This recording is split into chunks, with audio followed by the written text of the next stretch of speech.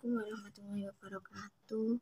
Jadi hari ini aku mau membahas soal matematika SD MI kelas 5, dan ini buku yang akan saya gunakan.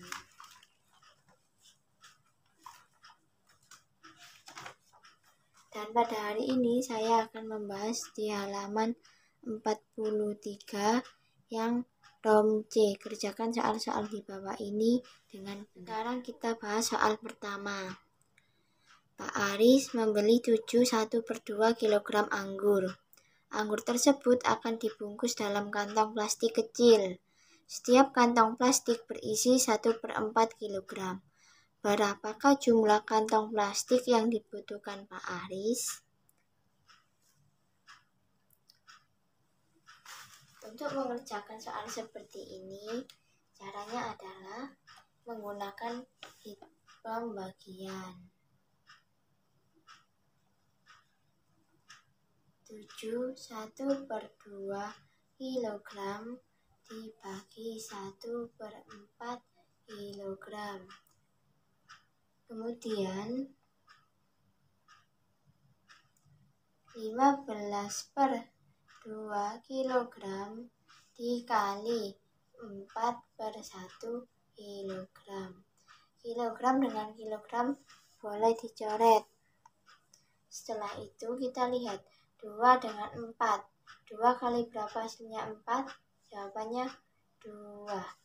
Maka sama dengan 15/1 dikali 2/1. Maka jawabannya adalah 30/1 sama dengan 30.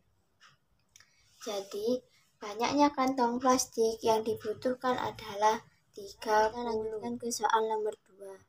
Bu Winda memiliki persediaan gula sebanyak 1,5 kg.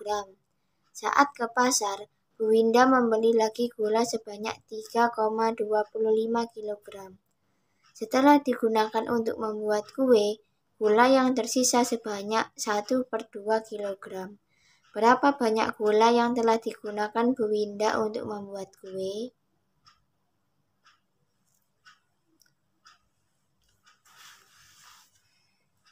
Yang harus kita lakukan pertama adalah menghitung dulu total gulanya.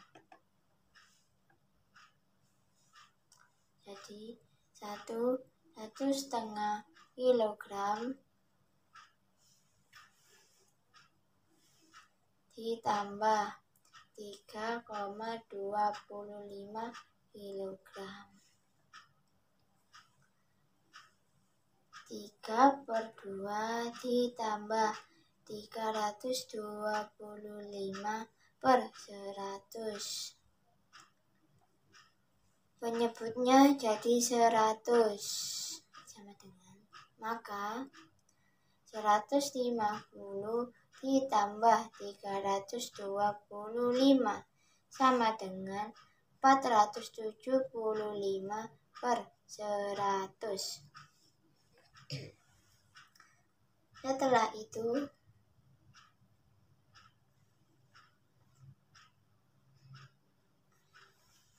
yang kita cari banyaknya gula yang digunakan. Maka banyaknya gula yang digunakan sama dengan 475/100 dikurangi 1/2. Penyebutnya masih sama, yaitu 100. Maka 475 dikurangi 50 sama dengan 425/100. Jika dibentukkan desimal menjadi 4,25. Jadi gula yang terpakai adalah 4,25 kg. Sekarang kita lanjutkan ke soal nomor 3. Sebuah kelas terdiri atas 40 anak akan melaksanakan kerja bakti membersihkan kelas dan halaman. 1/8 bagian dari mereka mengatur rak buku. 1/4 bagian membersihkan kelas, dan 5/8 bagian lainnya membersihkan halaman. Tentukan A. Banyaknya anak yang mengatur rak buku, B. Banyaknya anak yang membersihkan kelas, dan yang C. Banyaknya anak yang membersihkan halaman. Caranya kita cari yang mengatur rak buku. Yang A, mengatur rak buku.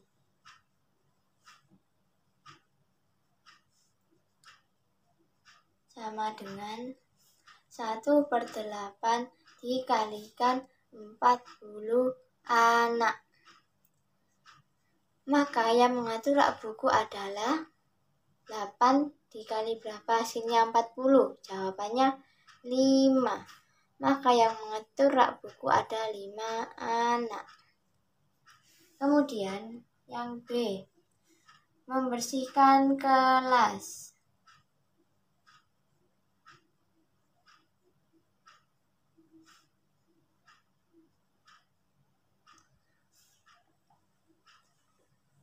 Satu per 4 dikali 40 anak. 4 kali berapa hasilnya 40? Jawabannya 10. Maka yang membersihkan kelas ada 10 anak. Kemudian yang C, membersihkan halaman.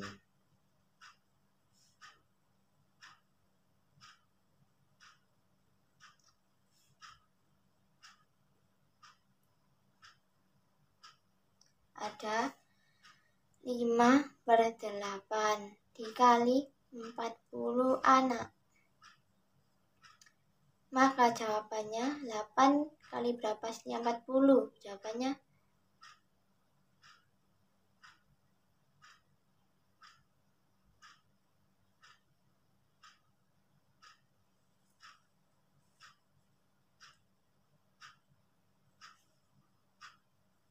8 kali 5.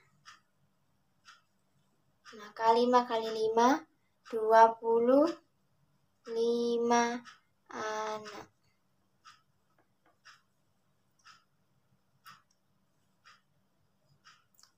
Jadi, yang mengatur rak buku ada 5 anak. Yang membersihkan kelas ada 10 anak. Dan yang membersihkan halaman ada 25 anak.